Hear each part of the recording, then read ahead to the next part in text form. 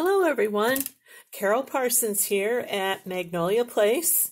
I'm a Stampin' Up! Demonstrator in South Carolina, and boy have I got the coolest thing for you today.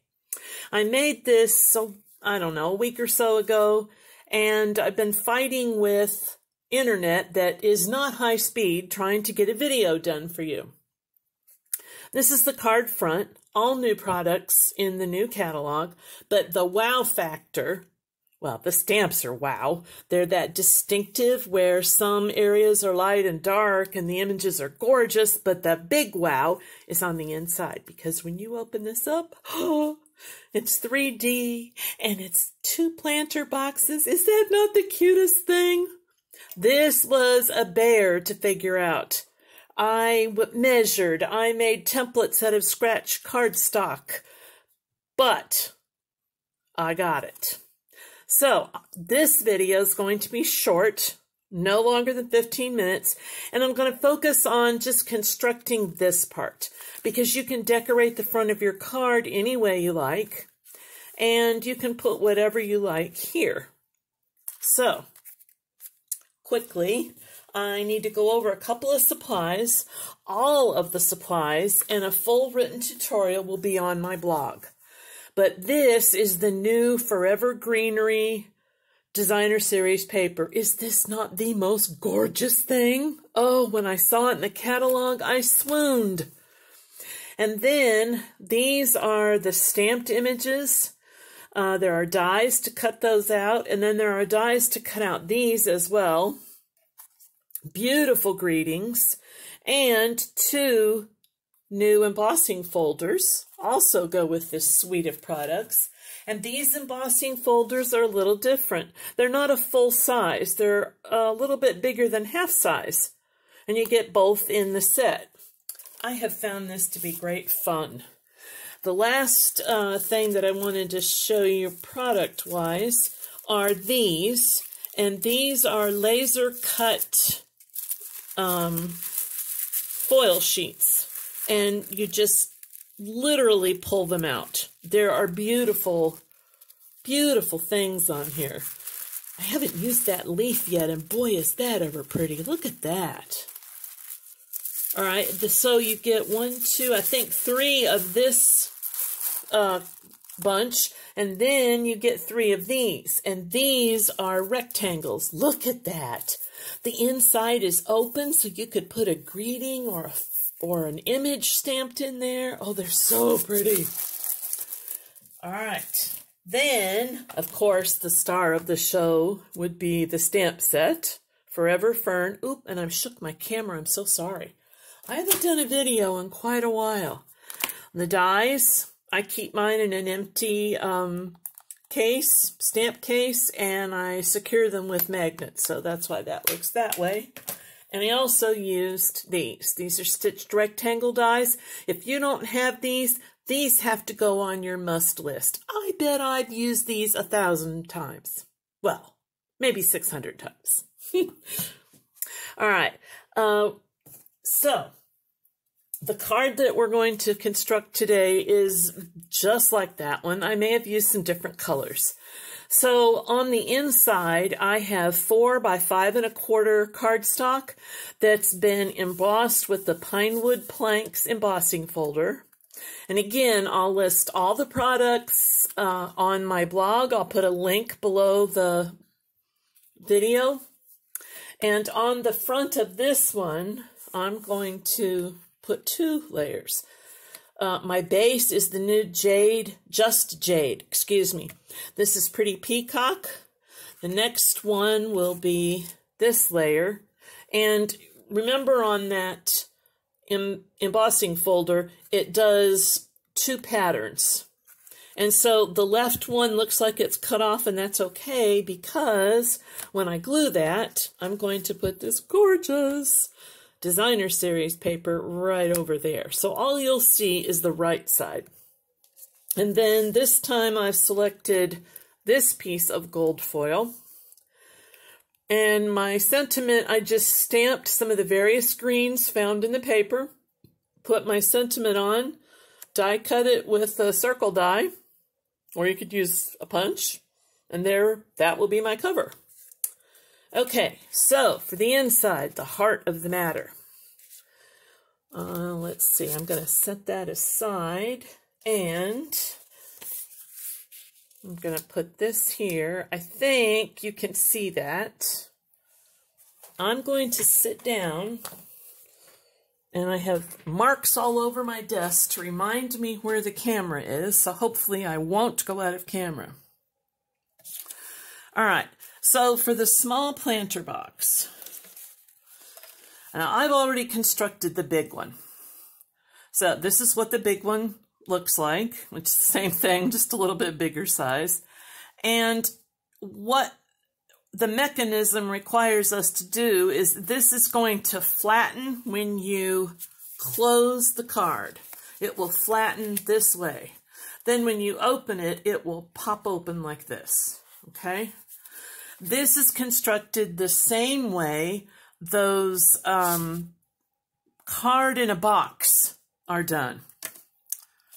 That's what that was called. All right, so we need, for the small planter box, we need front and back pieces of cardstock that measure 1.5 by 2. You need 2 of those because you're going to have a front and a back, right?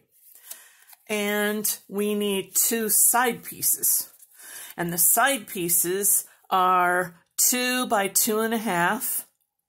And you're going to score them at 1/2 inch on either end like this, okay? And what I always do when I construct anything that looks like a box is I miter the ends. Can you see? Just, you're taking a sliver off. See the shape there? Kind of a piece of pie. I wouldn't want to eat that piece of pie, though, because it's awfully tiny. All right. Now we're good to go. So remember that the 2 pieces that have these little score lines on them are the sides. So on my small one, I want Designer Series paper to be on the front, which is this, and one of the sides, this side. So I'm going to adhere those now. And I have done the most brilliant thing. I got the idea from another demo. The fine tipped glue that we sell, the applicator is amazing. But I'm a messy gluer. And I need to be able to use my glue eraser, because I really am a messy gluer. And the fine tip glue applicator doesn't allow, the glue that's in it is very shiny and it does not erase with the glue eraser. But I love this glue, the Mono liquid glue. This is my favorite all-time glue ever, any company. When this ran out, I filled it back up with this glue. So now I have the perfect glue with the perfect applicator. All right, so this is our side and this is our front. So I'm trying to do this really quickly. I've already done this video once and it was 24 minutes. I forgot the clock. So I have a clock sitting next to me. We're out in the country here in South Carolina and we don't have high-speed internet. So uploading something that's a half an hour out here to YouTube all night and it still wasn't uploaded. And that's after I compressed it. Okay. And then for the other side, you might be better if you lay it down flat to glue it.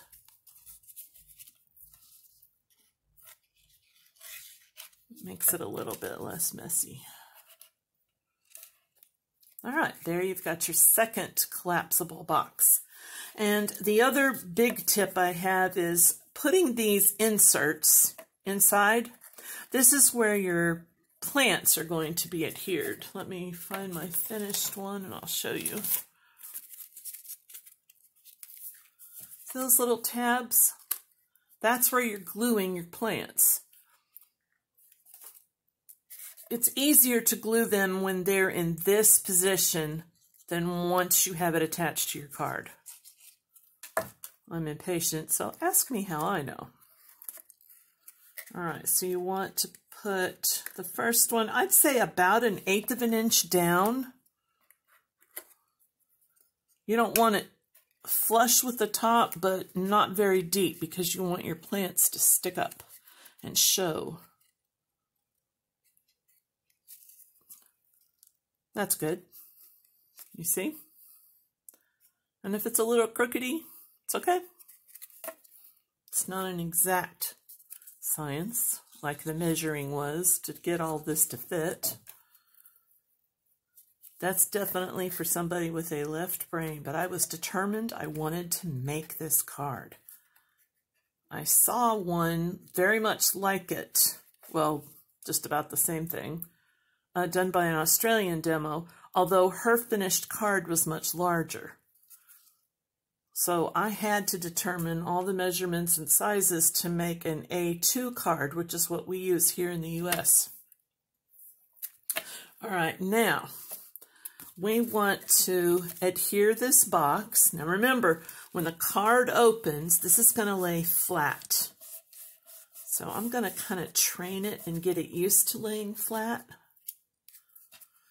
All right, and the back. We want to glue the back. Okay. And you want to go maybe 1 inch from the top and almost to that score line on your card base. It's probably a good idea to go over it with your bone folder to make sure you get a good adhesion. That's it. Now when it folds, it's going to lay flat. Open back up.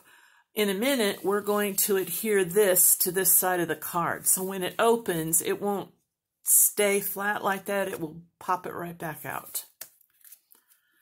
Now the next step, I've already done this box. We're going to glue this one down to the card front and to the side of this one. So when you want to start lining up on the bottom of the card base, you want this to sit flush with the bottom. And again, I'd use a bone folder. Give you some good adhesion. All right. Now, see how there's a gap? That wouldn't look good. So we want to secure this to this. Looks like it's about that far down.